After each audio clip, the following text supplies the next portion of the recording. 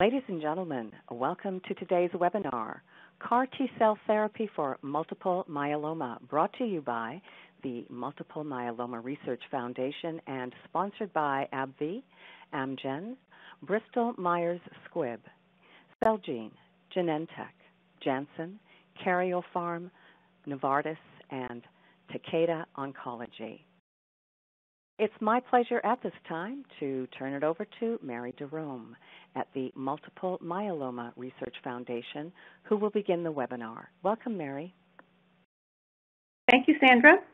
Hi, everyone. I'm Mary Jerome. I'm Director of Medical Communications and Education at the Multiple Myeloma Research Foundation. Thank you all so much for joining us today for this webinar. I'd also like to thank AbbVie, Amgen, Bristol Myers Squibb, Celgene, Genentech, Janssen, Karyopharm, Novartis, and Takeda Oncology for providing the educational grants to make today's webinar possible. Before we begin, a little bit on the MMRF. The MMRF is a patient-founded organization started in 1998 by Kathy Giusti soon after she was diagnosed with multiple myeloma. We have a keen sense of urgency and a laser focus on extending patient lives. As many of you know, multiple myeloma is a highly heterogeneous disease, which means every patient's disease is different. So each patient should receive treatment specific to his or her type of myeloma. That is precision medicine. With such a high degree of diversity, the MMRF is focused on generating and aggregating as much patient data as possible to capture the full picture of myeloma. The cornerstone of this effort is our COMPASS study, which now has the largest genomics data set of any cancer. We make sure that data is available to researchers worldwide to develop hypotheses for new, more precise treatments, and then we push those new treatments into clinical trials. This is our precision medicine model. We are already expanding our genomic data collection efforts beyond COMPASS into patients who are in the relapsed refractory setting. And recently, we announced several multi-million-dollar investments that leverage this model. Investments in immune therapy, in high-risk disease, and prevention. You can read more about our model and these new initiatives on our website.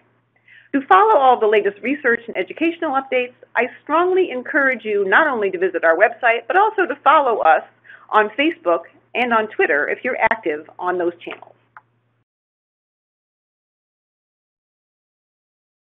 Now I'd like to introduce our three speakers for today's webinar.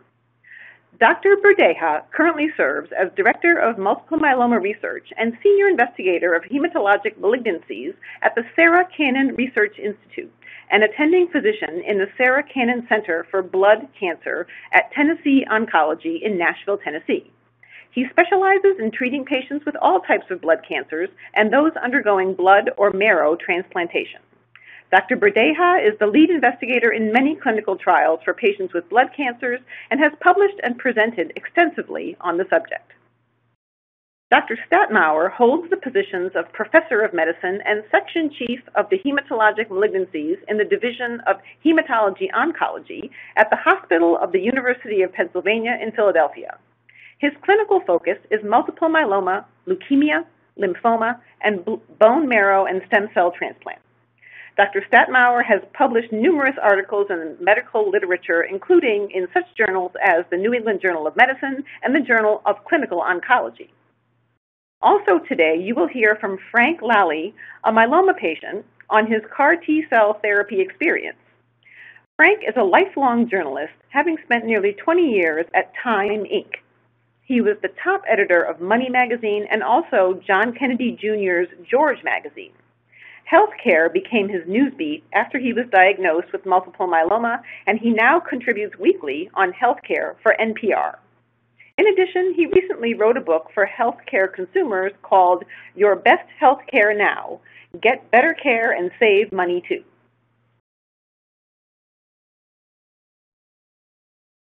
Today, Dr. Berdeja and Dr. Statmauer will provide some insights into some of the different types of CAR T cells and discuss how they have performed in clinical trials. The topics for today's discussion include what CAR T cells are and how they're made, clinical experiences with CD19 or BCMA-directed CAR T cell therapy, and future directions of this type of immunotherapy. Now it's my pleasure to turn the webinar over to Dr. Statmauer. Thank you, Mary, and welcome everybody who's listening to the call. It's my pleasure to discuss with you the exciting area of cellular immunotherapy for myeloma. As you know, immunotherapy has been really an aspect of the treatment of myeloma for perhaps 20 years. The immunomodulatory agents, thalidomide and lenalidomide and pomalidomide, were really the first immunotherapies. And then there's been a lot of work on vaccine therapies for myeloma, trying to generate an immune response against myeloma with various approaches. The problem is that the immune system in a patient with myeloma is relatively inactive, and so it is sometimes difficult to generate an immune response. The area of monoclonal antibodies have been a tremendously exciting area for myeloma therapy. It started off with rituximab for non-Hodgkin's lymphoma, but now we have the elotuzumab and the daratumumab, which are markedly changing the aspects of care for patients with myeloma. But what we're going to focus on today are the cellular therapies, the engineered T cells of our body, in order to make them really an armament against myeloma. Normal T cells are really are key cells in our body to both fight infections, which is what the immune system has been created to do, but also is the primary surveillance cell for cancers. And so we've known that T cells have the ability to do that, and they do it by having on their surface a receptor, something that will latch them, sort of like an antibody, to latch them onto an infection or a tumor or other cells that need to be destroyed or modified. The problem is that these cells are not necessarily as potent or as active as they need to be against cancer, number one, and number two, cancer cells are too much like ourselves, and therefore they are very difficult for cells in our own body to differentiate between cancer and non-cancerous cells. And so the philosophy over the last decade has been, perhaps we can modify our own immune cells to hone in on a particular cancer, and we can modify them to be much more activated and persistent and expanded to kill the tumor cells. And that's what the CAR T cell, which is where we've put a chimeric antigen receptor on the surface, so a new warhead. Or we also have some engineered cells that put a T cell receptor, that's an affinity-enhanced T cell receptor. So it could be CAR T cells or TCR cells are both being used in the clinic to try to destroy tumor. The key is to, number one, put on their surface a receptor that will hone in to the particular aspect of a tumor you want to destroy, but also the receptor goes through the cell into the center of the cell and actually has what we call co-stimulatory molecules, or energizing parts to them, that when the receptor latches onto a tumor cell, it causes this altered tumor's T cell to activate and proliferate and become very nasty against whatever it's directed against. How do we make these cells? Well, the cells are derived from the patient. So they're in general, though you'll hear a little bit later about other alternatives. But right now, most of these cells come from the patient themselves, and it's removed just like we would remove the cells prior to a stem cell harvest for autologous transplant. Outside the cell, we then infect these cells with a virus that carries genetic material to insert into the cell the information that it will need in order to create the particular chimeric antigen receptor. We then cook up these cells to proliferate these cells and activate these cells, and could freeze them away so they're ready whenever the patient's ready. In the meantime, the patient actually gets a bit of therapy, not too intensive, but therapy that's designed to suppress their own lymphocytes so that when we give these now modified cells, there'll be space for them to proliferate and grow. And then we just simply thaw out the cells, transfuse them into the patient, and then they can start growing. And this is just a cartoon that shows these modified T cells, the CAR T cells, which now have on their surface these warheads. And then what they do is they hone in to the tumor cells, latch onto them. The latching onto the tumor cell causes the CAR T cell to proliferate and activate and become angry so that it ultimately destroys the tumor cell. And if these cells can stay around, they can remain sort of serial killers so that should the myeloma cells start growing, they will destroy this. And as you know, in acute lymphocytic leukemia in children and adults with non-Hodgkin's lymphoma, this approach has been shown to be successful and has actually been FDA approved. And so we're going to spend most of our time talking about what's the information in myeloma. Now, these wonderful results that you're seeing in leukemia and lymphoma and preliminarily in myeloma don't come without some potential toxicity. As these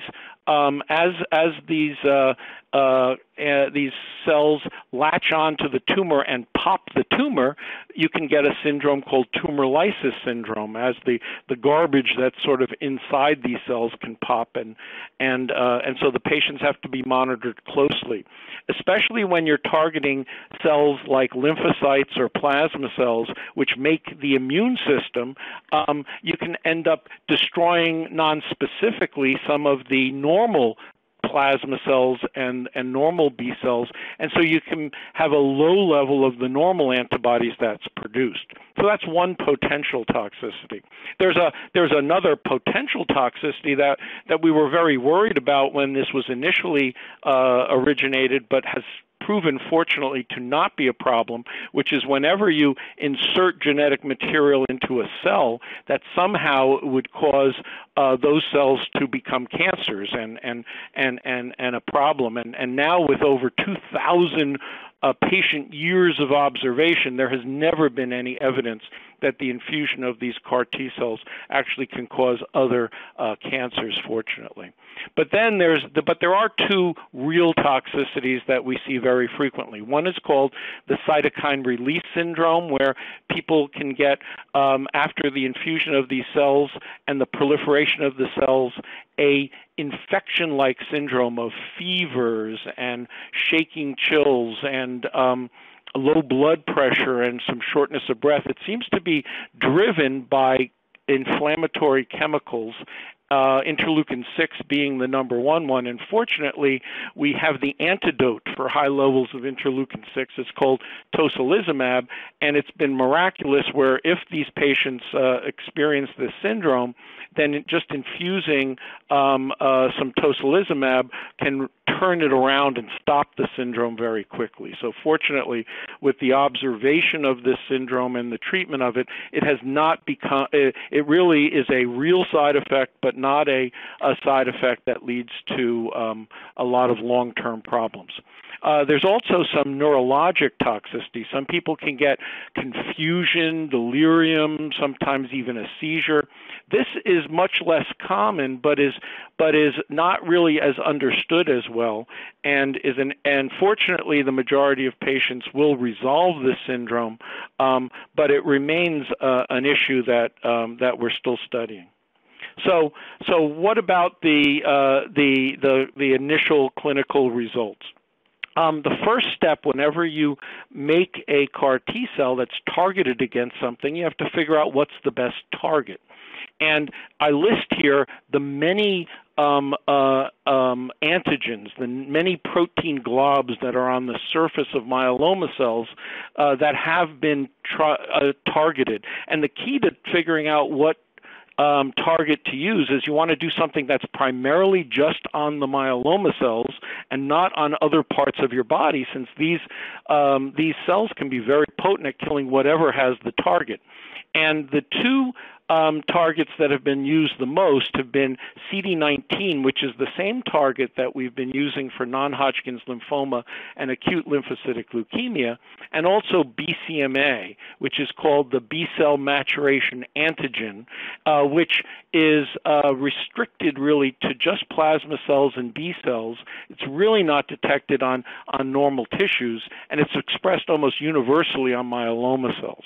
CD19, which is expressed almost universally on non-Hodgkin's lymphoma and ALL, is not really seen much in multiple myeloma. However, there's a lot of suggestion that it is seen in the earliest cells of myeloma, in the mother cells.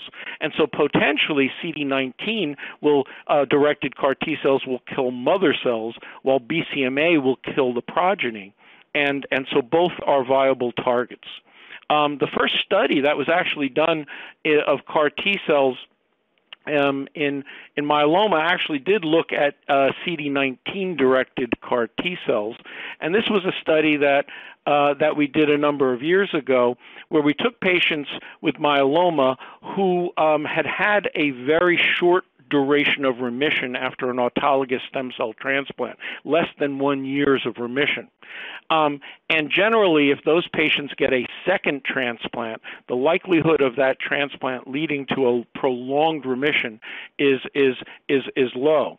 And so those patients, we treated 10 patients, and then and if they needed a second transplant or a salvage transplant, we then did that transplant, but this time we gave an infusion of CD19-directed CAR T cells to see if the addition of that to the transplant would lead to a remission that lasted even longer.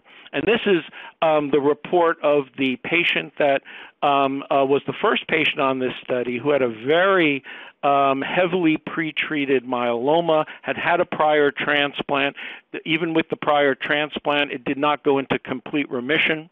She then went on to 9 different other lines of therapy, and finally she became eligible for this trial.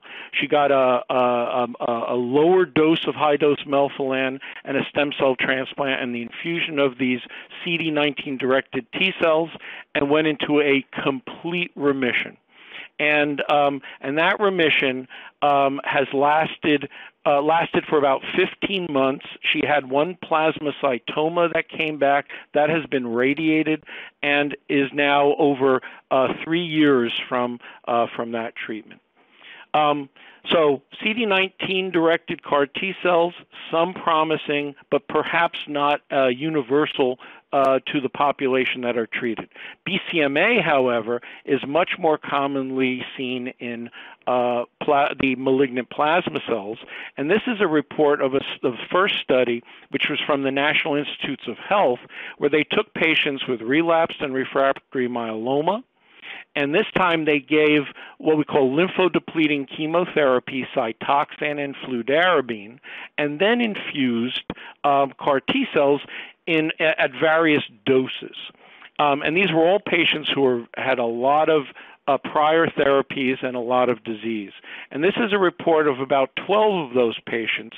And as they increased the dose of the infusion of the cells, they found more and more of those patients responded very nicely to the therapy. There were some people who went into complete remission, and some of these remissions lasted for many months, even though these patients had very heavily treated disease. And this just shows that the patients were full of myeloma before treatment, and then by the time they had recovered from the treatment with the BCMA CAR, there was no evidence of disease. I wanted to show you, and because of that success from the NIH, there's been a number of other studies that you'll hear about in a second that have looked at BCMA-directed CAR T cells. And what I show you with this slide is the first patient that we treated at Penn with the BCMA-directed CAR T cells. This was a 66-year-old gentleman who had 11 prior lines of therapy, had really very few other options, didn't even receive any of that lymphodepleting therapy, and just received 2 doses, one day at a time, a 10% dose and a 30% dose of the infusion of these BCMA-directed CAR T cells, and within 28 days went into a complete remission of the myeloma with persistence of the CAR T cells and expansion of the CAR T cells, and that was over 30 months ago, and he remains in complete remission. So definitely, with all of the studies, all the science, and all of the wonderful heroic acts of our patients to participate in these trials over the last 20 years has led to scientific evidence and clinical evidence that this approach can result in long-term survival for patients with heavily treated disease. And I'm going to stop there, and Jesus will now talk to you about more of the studies and then what the future holds. Thank you, Ed. Very nice introduction, and thank you all for joining us today. So just to piggyback on what Ed said, I think BCMA clearly has been the target that seems to be the most promising to date in myeloma. So in this table here, I list the studies that are the most advanced against BCMA, but as you'll see later, there's actually quite a few more studies that are ongoing. But the first column there is the NCI study that Ed talked to us about. That was the first study that presented data with BCMA, and they had very nice responses, very heavily pretreated patients. So if you see in the second row here, that shows you how many lines of therapy patients have had, and it goes from 3 to 4 up to 10 prior lines of therapy. So these are patients who pretty much have failed all of these standard treatments. And as you can see, they had an overall response of 81%, complete remission 16%, but they also had quite a bit of toxicity, and Ed alluded to some of the toxicities like cytokine release syndrome, neurotoxicity, and these can be, we know a lot more about how to manage them, but in these early studies, they were very difficult and did cause a lot of morbidity. The second study that you see listed there is the Penn study of the patient that Ed talked about, and that study has accrued 24 patients, and as you can see, also very nice responses of 53%, but also not without toxicity. And on the last column, you see the Juno study, which is a study that's actually very early on, so I'm not really going to talk too much about it other than that it's open for accrual. But the two studies that probably have had the most experience and the most published data out there and have generated the most interest thus far are the Bluebird study as well as the Legend study. The Bluebird study just presented its data at this last EHA, just actually last month, and so we presented data on 43 patients now, and the Legend study presented data on 35 patients. So again, the studies with the most patients. The Bluebird study, as you can see, the population very heavily pretreated like the other studies, 7 prior lines of therapy, and with an overall response of 81% and complete remission rate of 47%.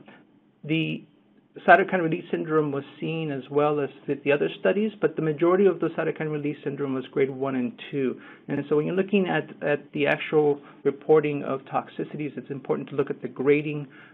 Usually grades 1 and 2 tend to be milder forms of the toxicity, and grades 3 and 4, or even up to 5, of course, are much more dangerous forms. And so, as you can see in the Bluebird study, only 5% of patients had grade 3 to 4 toxicity compared to with the original NCI study, which saw 37%. The Legend, again, showed incredible responses as well, with 100% overall response, 63% stringent complete remission, and again, cytokine release, but mostly grade 1 and 2. The one caveat with the Legend study is that, as is the standard of care in China, they don't have access to as many of the medications that we have in the Western world, and so the prior therapies, or lines of therapy, were less, and also exposure to things like daratumumab and pomalidomide were not present because of the availability in that country. So just to look at some of the more specifics of the BB2121 trial, this is just a way of showing you sort of how quickly patients who respond. On the left side, we have the serum M protein, which is your monoclonal protein, your abnormal protein that some of your myelomas may make. And that, as you can see, in the patients who were treated at the doses that were active, dropped very nicely. But you can see that it actually dropped very slowly, and that's something that's actually important to note. Because the protein measurements actually lag behind the actual killing of the tumor cells, as I'll show you in a second. On the right-hand side is the serum-free light chains, and those, the half-life is much shorter, so in the patients that responded, those dropped very quickly by 4 weeks and stayed down in those patients. And here is just another depiction of the actual tumor cells. So on the left-hand side, you have pictures of the bone marrow. So if you see brown, the very first column, that's the baseline bone marrow, and brown means that there's myeloma there. As you get rid of the brown and it becomes blue, that means that you've eradicated the myeloma cells. And as you can see, by day 14, in 2 of these patients, you had complete eradication of the myeloma cells that remained out to 6 months or 9 months in this one patient.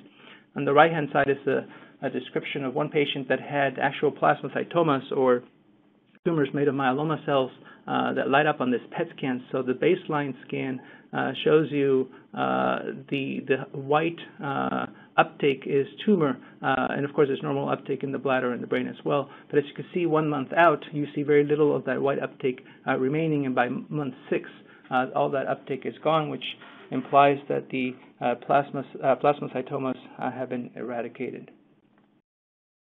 This is actually the most up-to-date data from the BB2121 Bluebird study. This was just presented again in June of this year. And as you can see, what's interesting is that there is an actual dose response. So if you look at the left bar graph here, you see that at 50 million cells, which we consider to be an inactive dose, there was one very transient response out of 3 patients. But then in the patients that got 150 million cells versus the patients that got more than 150 million cells, you see that there are very nice responses, but they clearly increase with the increasing doses. So at the 150, the overall response was 57%, and at the greater than 150, the overall response was 95.5%. The other thing that's important in this study, one of the questions is whether we need to be checking for BCMA expression. BCMA should be expressed on myeloma cells, but some patients are considered higher expressors versus others.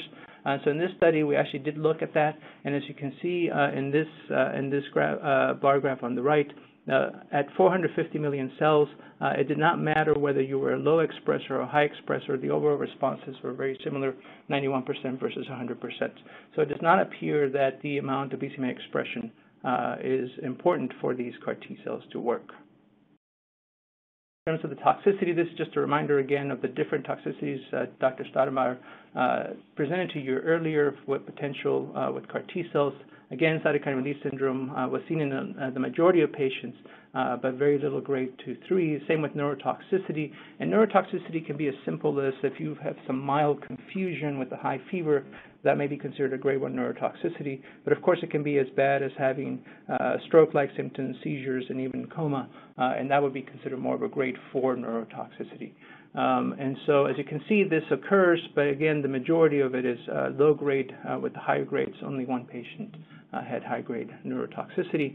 And the slide on the bar graph on the right shows us the percentage of cytokine release syndrome definitely increased with increased cells infused. So at 150, it was 39% of the patients had cytokine release syndrome, and at greater than 150, it was 82%. But the important thing is that the grade of cytokine release did not increase. The majority of the increase was due to grade 1 cytokine release syndrome, which basically meant these patients had a fever.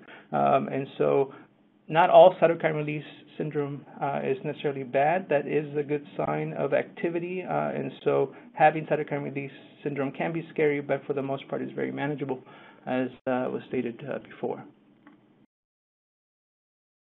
This is just a list of CAR T cell trials that are ongoing, and so again, it's just to illustrate that there are many CAR T trials throughout the country and actually now throughout the world.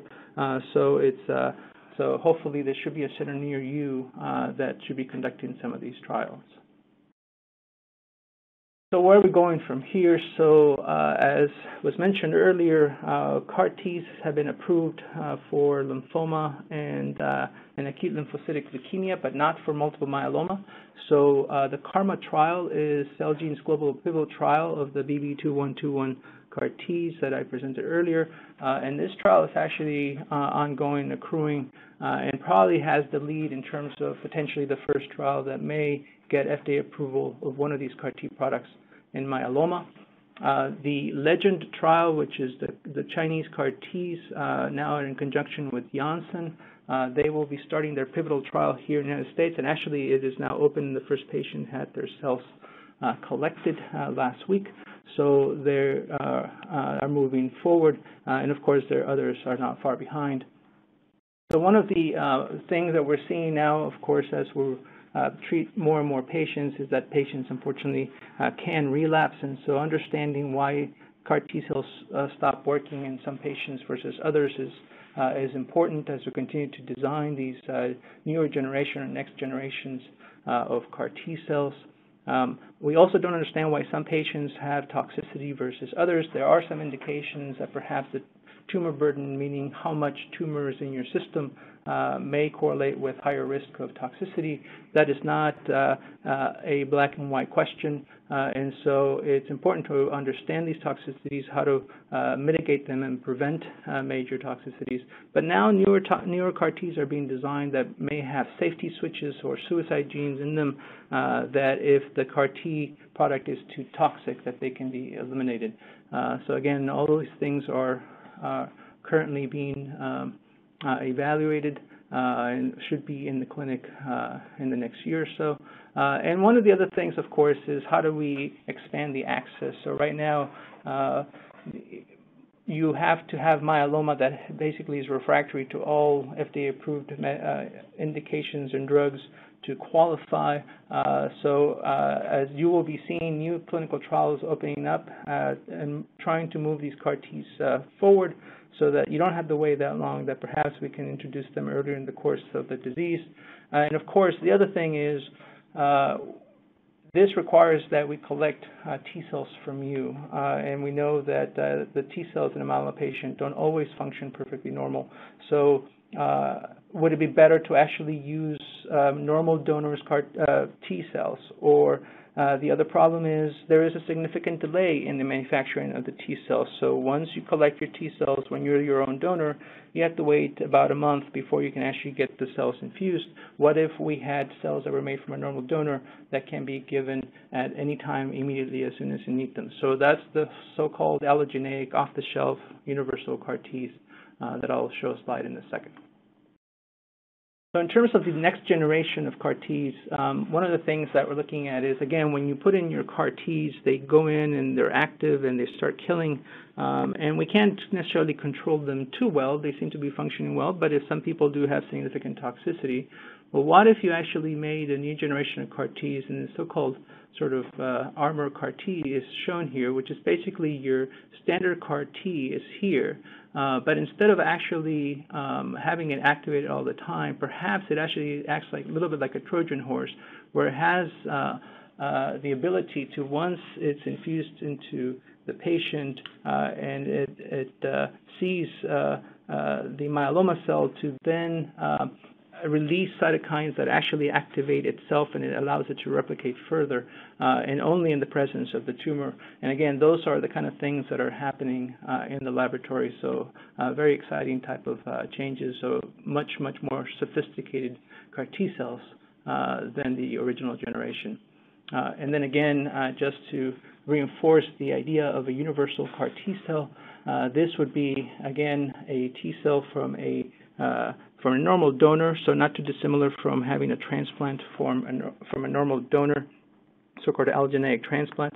But in this case, is the T cells that then get manufactured as CAR T cells. But one of the problems when you use a different donor is that those T cells may not recognize your normal cells and can actually attack your body, and we call that graft versus host disease, and that can be very dangerous.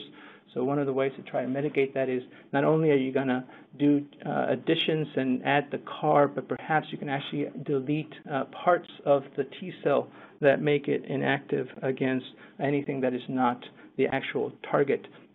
And so those are being manufactured as we speak, and there are several companies working on this. And so we should have some clinical trials probably as early as first quarter of 2019 looking at some of these. In myeloma, there actually is already a trial ongoing in acute lymphocytic leukemia.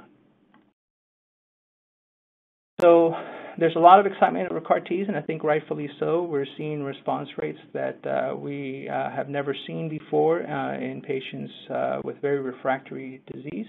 But we have to be cognizant of the fact that these are potentially toxic therapies, and as long as the toxicity is recognized and intervened quickly, it's reversible. But because of that, it is limited to certain centers.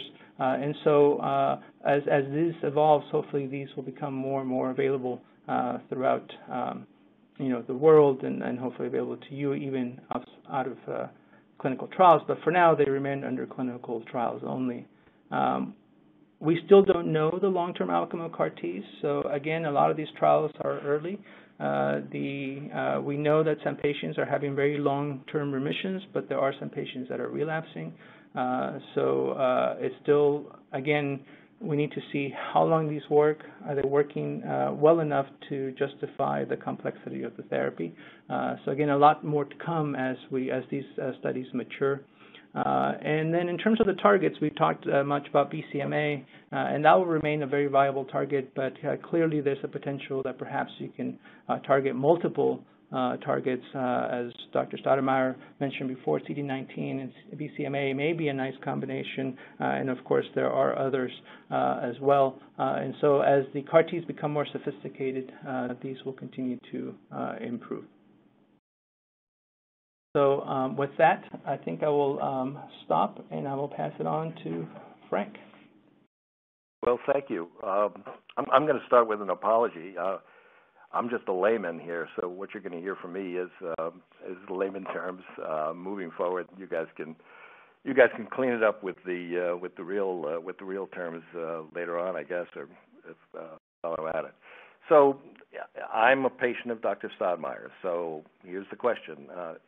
I've had the CAR T trial. I've had it nearly a year ago, and the question is, did the trial help me? So a little background. I've had multiple myeloma at least diagnosed for nearly 10 years, and it smoldered for a while and then got active. But I have to say, I've had, compared to what could have been, I've had a relatively easy ride until about a couple of years ago. So way back in 2010, I had the first real therapies. I had 8 rounds of Velcade, Revlimid, and Dex. In those days, they didn't treat people who were smoldering. You had the disease had to start to get active to get this kind of treatment. And I had what was called a beautiful partial response. Okay, and then for the next 6 years. And at that point, I was under the care of Dr. Ken Anderson up at Dana-Farber, fabulous doctor and a wonderful person. And I took a pill a day. That was it. I mean, I took Revlimid first for about 5 years, just a pill a day with very minor side effects.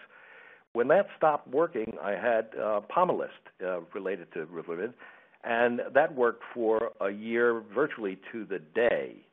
One of the days that I remember significantly is July 3rd, 2016, when I fell down backwards down a flight of stairs in my doctor's house. Now, I wasn't really injured, but we didn't know what happened there. How did I misstep and how did I fall?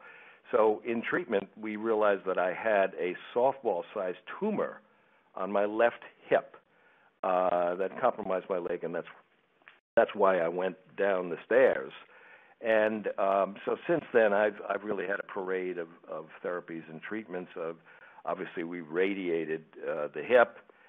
Then I had powerful chemotherapies, and then a stem cell transplant. Now, in between, I had some Dara that only worked for about 4 months. The chemo was very tough.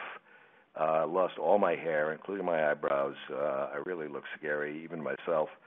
And then the stem cell transplant, which we had at Memorial Sloan Kettering, actually didn't work. I mean, I had 3 new tumors at the end of the stem cell.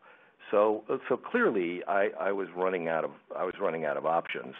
And my doctor at Sloan Kettering, that's Sergio Geralt, a wonderful person and guy.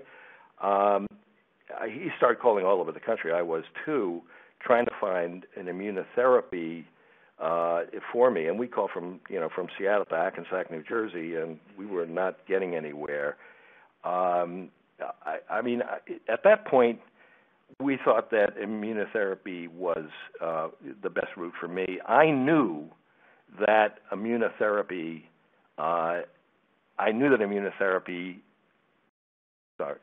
Running out of options. So I knew that immunotherapy worked because I had written a cover story for Parade magazine about Lori Alf, another a patient of Dr. Stadmeyer, who was cured, and she had a terrible myeloma, and has now been cancer-free for 3 years. So, but still, I knew the odds were against me, and so we proceeded. Now, Dr. Stadmeyer used the word heroic. I'm saying brave here.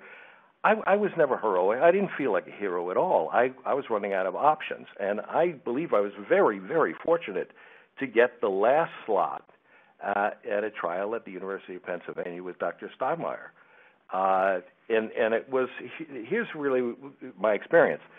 We went down there. The nurses extracted my disease-fighting T cells, as doctors have alluded to. And it was like giving a transfusion. It was just a tube into one arm, a tube into another, through a machine that collected this peach-colored T cells. Then the cells were taken over to the lab. They were weaponized. That took a little while. And then it was essentially just infused back into my body over a 3-day period, because it is powerful medicine. So it was 10%, then 30%, then 60%. And on that last day, when I got to 60%, everyone was expecting me to get fevers, and that would be an indication that the medicine was working, but also I'd have to be under hospital care. Well, guess what? I didn't get any fevers. I got the 60% dose, the max dose. I got the chills, but then I got a medicine called Dilaudid. I calmed down. I had no fever. And Carol and I, my wife, essentially had 9 days in Philly, like a Philadelphia vacation, but with no fever. And I knew that other trials have shown that patients who get fevers actually do better. So we were having a vacation, but I knew that Dr. Stadmeyer was starting to get concerned. I can read him. He was starting to worry a bit. But then I got a fever. And then I got fevers with a vengeance. I had fevers actually for the next 26 days. At the worst of it, under hospital care, obviously, I was getting 3 a day. I'd get the chills, I'd get the Dilaudid medicine, which would calm it down, then I'd get fever, and then they'd break the fever, and I'd get these terrible sweats. And that would, 3 a day, it was serial. And after 14 days, the doctors came to me and said, well, look, we do have this medicine, as was mentioned, and we can essentially shut down the fevers. But I went with the fever. I knew that people who got fevers did better. I just hung in there with the fevers and the sweats. So did it pay off? Yes, it did. I've been in complete remission now for 11 months. We call it remish because I don't push my luck here. And the doctors, honestly, as the doctors have said, they don't know how long these CAR T cells will work. Will it work for another 20 days, another 20 months? We just don't know. Another 20 years, that'd be wonderful. Next month, I go back down to the University of Pennsylvania for a head-to-toe PET scan to see if my tumors are still inactive. And if I'm clean, doctors say they don't really need to see me for another year. So, look, I had a bad break in an otherwise very, very lucky life.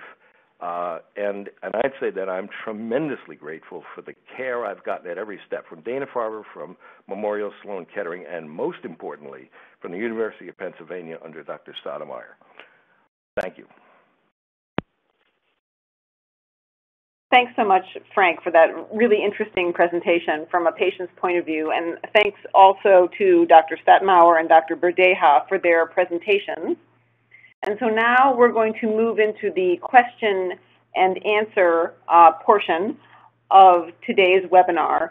As a reminder to everyone in the audience, if you'd like to ask the presenters a question, please type it into the Q&A box and click Enter.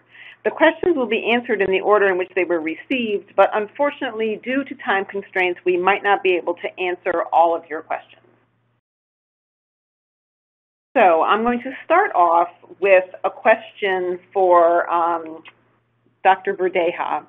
And Dr. Berdeja, you and Dr. Stoudemire showed quite a bit of really interesting data from the BB2121 trial and the LEGEND trial.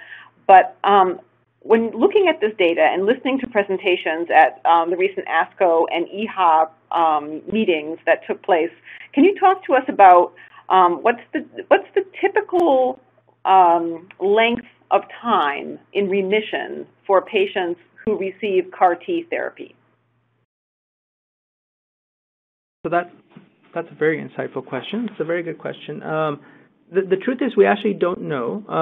So the data so to be able to get what we call progression-free survival or overall survival data, you need to wait long enough for most of the patients who receive the treatment to have had their treatment and see how long they stay in remission. And so the data that was presented with the BB2121 was really just data on the initial cohort of patients in the dose escalation. So I believe it was only 18 patients. And so the bulk of the patients in what we call the expansion phase were too early to really be able to determine that. But in that small cohort of patients, and again, these were at doses that were variable, so that was in the dose escalation, they all got different doses. The median progression-free survival was 11.7 months, which is close to a year. And so just to put that in perspective, daratumumab was approved in the United States for treatment of myeloma in a patient population that was a little bit less heavily pretreated because all of the patients in the CAR T trials have also failed daratumumab. And there, the median progression-free survival was 3.9 months. So again, very sort of impressive data.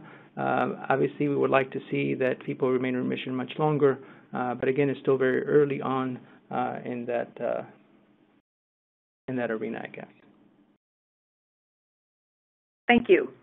So I'm going to ask this question of Dr. Stoudemire. So there were a couple of patients who wrote in talking about eligibility for CAR T trials. You said during the presentation that patients basically need to be refractory to every treatment before they're eligible for CAR T. So at some time, hopefully, this type of treatment will move earlier into the myeloma course. But for right now, are there any medications or treatments that make patients ineligible for CAR T treatment? Good question, of course.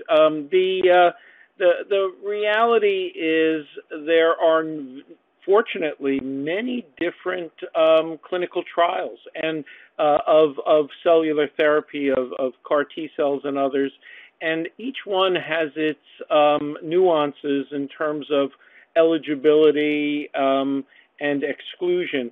The most important thing is they want to make sure, whenever they do a clinical trial, you want to make sure that the patients are best likely to benefit and least likely to be hurt from a trial. So I wouldn't think of it too much as an exclusionary sort of process. It's really trying to identify the people who will answer the questions that are important and best benefit and be not hurt. Because of the success of the earliest trials of CAR T cells, I would say that the current trials are not as for the last hope or last ditch effort for patients. There are a number of trials that are taking patients that are relatively early in the course of their disease. Remember, we have a lot of information, or more and more information, many of it from the MMRF studies that are showing biological risk factors, and there's a number of studies that are looking at the high-risk myeloma patients, and relatively early in the course of the disease, consider CAR T cell therapies or investigational, maybe different targets, maybe combinations for that group of patients. So I wouldn't go into it assuming that that you really have to be on your last legs in order to be eligible for a trial. I think it's really important for communication between patients and their physicians, and also organizations like MMRF to get a sense of the availability of clinical trials and what might be best for them. Thank you. So, Frank, there were a number of people that wrote in for questions for you, and so one question asked about how long patients stay in the hospital for CAR T therapy. So you mentioned your fevers, et cetera, and were you in the hospital for a long time, and do you think that amount of time was an average amount of time for a CAR T patient, or longer or shorter? I think it was relatively average, and I was in for roughly 21 to 25 days, something like that. Okay. Mm-hmm. Yeah. I remember when I finally walked in, I had fever. I wasn't waiting around for anything. I was being treated, and treated very well, by the way.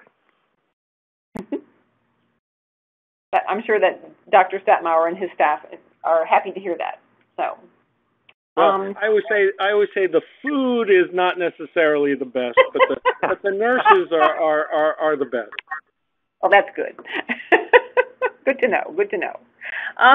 So, Dr. Statmauer, you did mention a little bit about high-risk patients and CAR T therapy, and there were a couple of people that wrote in asking about that, whether patients who have high-risk myeloma would be better candidates for CAR T, or maybe they wouldn't be candidates for CAR T, and are they considered to be maybe a population of interest for CAR T therapy? Yeah, no, definitely it is a population of interest, given that though fortunately for 80% of our patients who have what we call standard risk myeloma, the last 30 years have been miracles for those patients, and the advances have been rapid and wonderful. We still have about 20% of our patients who have, even from the initial diagnosis of their disease, biologically much more difficult diseases. And we know that the standard approaches just don't result in the majority of those patients doing well for a long time. So I think it's a very important group of patients to look for innovative therapies. And because of that, there are a number of CAR T trials that have been generated for that group of patients, either looking in the first remission, perhaps instead of an autologous transplant, trying the CAR T cell therapy for patients who relapse maybe right after their first line of therapy, if they have high-risk features, to also consider that. So, I think the most important philosophy of anything is any time the disease relapses or suggests that it's not going along in the standard way, that's the time when the physician and the patient need to sit down and really look through all of the potential options.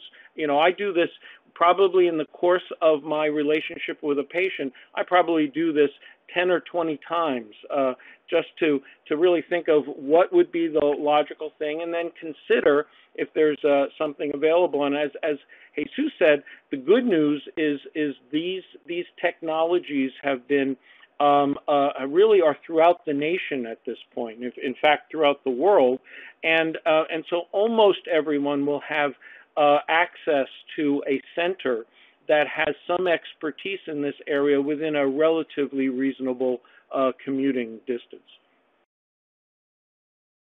So along those lines, Dr. Berdeja, you can tell that patients are watching the news because there were a number of people who asked about the recent changes to the Bluebird trial as far as the escalation in dose and the number of patients that are being enrolled.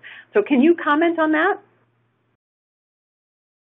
Yes, so I think the part of this, again, this is all the moving targets. It's very early. That's the trial that's sort of kind of leading the way. So I think one of the problems with that is that you don't have the benefit of kind of seeing the experience of other trials. So it was actually the changes they made were largely based on the slide I presented with the dose response curve, where we actually are finding that actually the higher doses seem to be better. So there definitely seems to be almost like a threshold of how many cells have to be given. So because of that, the original expectation, or at least what we had seen originally, was that anything 150 or above appeared to be have the same responses. We're finding that that's not the case, and that's why the KARMA trial was adjusted to that end, to make sure that we are getting to the right dose levels. Thank you. So, and there's been a number of patients who are sort of, asking questions about CAR T that relate back to sort of more standard therapy. And it may be too early to really answer these questions, Dr. Statmauer, but so patients asked the questions of whether or not if you have a CAR T and then relapse after CAR T, can a CAR T therapy be repeated? Or if you have CAR T therapy, is maintenance therapy required after CAR T is given? Yeah, those are also excellent questions. In terms of what can you do should the CAR T cell therapy fail, the good news is those patients in general can be treated like any other patient. In the past, since most of the studies were primarily for patients who really had no other options, then obviously there weren't that many options. But as these studies are being used earlier and earlier, there are potentially options. I have a couple of patients now who have progressed after a CAR T cell trial, but they fortunately had an 11-14 translocation. And we know that medication venetoclax can be very active in that area. And so I've had patients who have been very heavily treated. They even had CAR T cells. They progress. I put them on venetoclax. They go into a beautiful remission. So it again goes to the philosophy I have, is that whenever something happens that changes the character, you have to really just sit down and use your creativity, imagination, and knowledge of all that is available, and frequently we're able to come up with some concoction that will be helpful for the patients. The one exclusion that we sometimes see is if you've had a donor transplant, if you have an allogeneic transplant. But even that, we're learning more and more that if they don't have complications from that procedure and are progressing, many of the studies are even opening up the treatment for that group of patients. That sounds so promising. So we're just about out of time. Frank, there were a number of people that wrote in and congratulated you on your success with CAR-T so far, wishing you continued success. And there's a number of people that want to be able to keep up with your progress. Is there a way for them to do that? And do you have like a blog that you write or anything like that that people can stay abreast of how you're doing with your therapy? Yes, you can.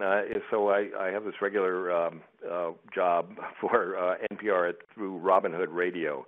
So if you go to Robin Hood Radio and hit the demand button in demand, and you can find me, and I'm talking about how I'm doing, and also just general questions about healthcare, how to get better treatment, potentially for less money than you're paying now. I try to cover the whole field as best I can. So that's where you can find me, Robin Hood Radio through NPR. Great. Thanks so much. Let me say that Frank is a wonderful resource, and as well as a wonderful person, and we are inspired and motivated by many such patients who we've been treating. Thanks, Dr. Stetmauer, and Frank also, and it's really inspiring to listen to the two of you and the relationship that you have. It's really just really hopeful. It's a really hopeful time, I think, in myeloma. Thank you both for your presentations. Thank you also, Dr. Berdea-Ha, for your presentation as well. So that's all the time we have today for questions, and on behalf of the MMRF, again, thanks to our presenters today, and thank you for everyone on the webinar who's listening. And finally, I'd like to thank AbbVie, Amgen, Bristol Myers Squibb, Celgene, Genentech, Janssen, Karyopharm, Novartis, and Takeda Oncology for sponsoring this webinar today. We are continuing with our MMRF webinar series. Coming up, we have one more webinar in our immunotherapy webinar series. That'll be coming up on August 15th, and it's going to be talking about myeloma vaccines with a couple of very eminent immunotherapy physicians in myeloma. So we're looking forward to that, and please visit our website there to register.